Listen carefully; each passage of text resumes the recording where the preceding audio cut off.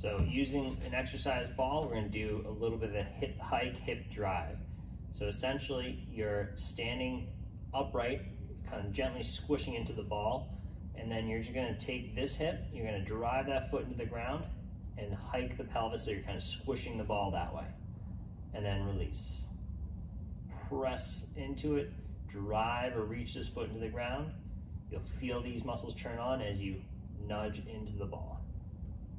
And you kind of see at my belt, the side of my belt that's closest to the ball is raising up every time I engage.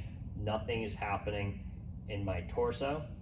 My body's not leaning this way, I'm not leaning this way.